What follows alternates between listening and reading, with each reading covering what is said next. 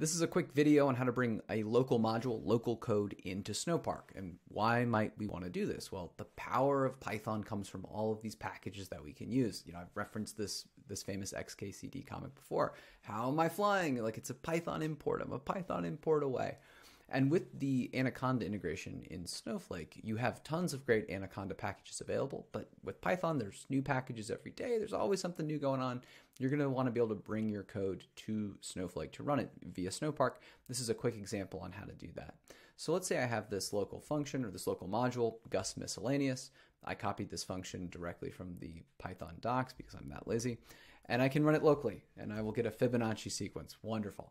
Now, if I want to run this in Snowpark, I can create a UDF to execute the function, but I also need to bring the module with me. And there's a really easy way to do that. Just this one line, session.add_import.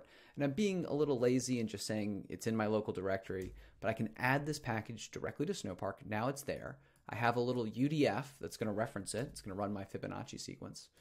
And now when I register this UDF, I can then execute this code using my module directly in Snowpark. So the data stays in Snowflake, the compute is running there, it's beautiful. Check this out. Let's run our little Fibonacci sequence.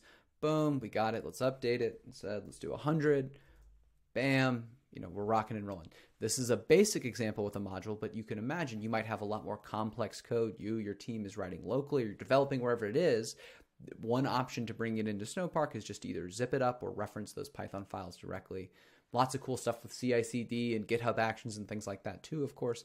But this is just a really basic way of saying I've got some awesome Python code external from Snowflake.